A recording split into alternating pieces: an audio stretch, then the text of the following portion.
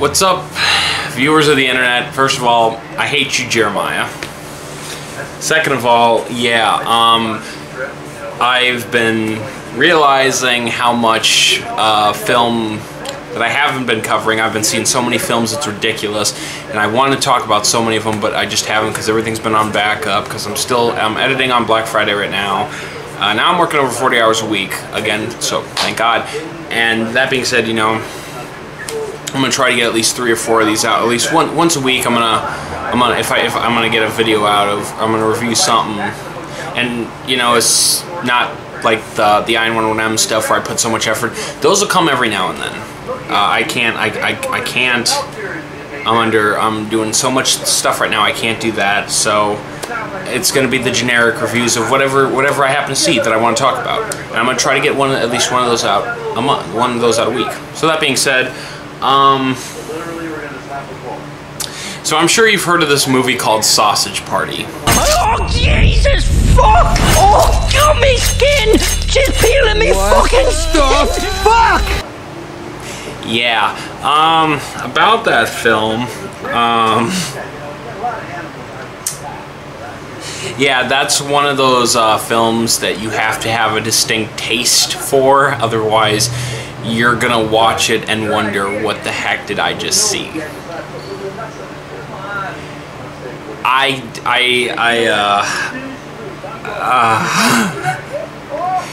That movie is borderline. I get a Tusk. The same feeling that I feel about Kevin Smith's Tusk, I feel about this film. Wow. I'm at a loss for words on this one. First of all, we get it. It's animated. You're not gonna want to watch. Don't take your kids to this. Like you might be thinking to yourself, oh yeah, my kids heard the R word before.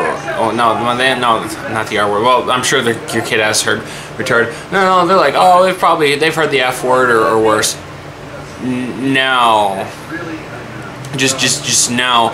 It's the whole idea behind Sausage Party is it's the first animated rated R of this type, and you know they've been trying to develop it for 10 years, and I can only imagine what it would have been like back in 2007 when Pixar was starting to decline and DreamWorks was starting to take over just mildly. This would have probably just thrown everything under the bus completely. This would have just revolutionized the entire, and it would have killed it. It would have killed it. So at a time right now where Frozen is popular, I can see where they want to reinstate that idea back, and I get that.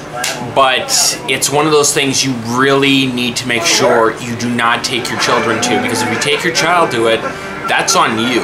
That's not on Seth Rogen. Seth Rogen will laugh his ass off if you do. That is on you. That is not on him. That is not on Columbia Pictures. Now, the way they should have handled it a little bit better in the market. Now, they did a great job in the marketing campaign. They did a great job in the marketing campaign handling it. They should have, but they really need to instate the fact it's rated R. Now, it's not just about the language, because after a while, the language just becomes a third. So it's normal. It becomes like a third vocabulary within the film. And when I say a third vocabulary, I mean, oh, it becomes natural, you know. It's like you hear it consistently. It becomes a part of everyday language. But yeah, the film itself, yeah, the way that they kill the food, because that's what happens. You take food home, you kill it. That's what happens. So the way that they kill the food, yeah, they die horrendously. There's an interesting tidbit where the food fights back, and I think the one part I actually really cringed in the film was the Alka-Seltzer and the Coca-Cola, and you have to go see the movie to understand what I'm talking about. But then the very end of the movie, and you know, I don't even care. I don't care. They have a huge orgy scene. The food has an orgy scene. Why? Why? I'm sitting there, I'm thinking, oh God, the last thing I want to see is Edward Norton being choked by being like blindfolded and choked by a rope. That's the last thing I really want to see, because now it's taken me 3 weeks to try to get that out of my head. Well, guess what? This video just put that right back in there. So that being said, yeah, it was one of those types of films. I mean, you have to have a distinct taste for lack of a better term, for fucked up shit and for stuff that is along that borderline. Because first of all, if you think this is for your kids, fuck you, because this is a hardcore rated R, and I cannot stress that enough. So that being said, I've seen it once, not twice, never twice, but I do give them credit because they look like they worked their asses off on this film. So yeah, expect more coming out of this channel. You know, I'm gonna do more reviews and stuff like this. Just the simpler stuff for now. And yeah, Nathan, who's helping out with Black Fridays, but he and I did the Metropolis video together. He's gonna start doing his own videos on this channel too, which is very exciting. And what was the other thing? Oh yeah, this year, DebuteCon, we will be there promoting Black Friday. Dreamscape Reality Productions will be at DebuteCon this October 1st and 2nd, promoting Black Friday. So if you happen to be in the Dubuque area and you want to come down and you want to say hi to us, please do so. Other than that, thanks for watching. Subscribe. Be sure to do all that fun stuff, like, subscribe, whatever.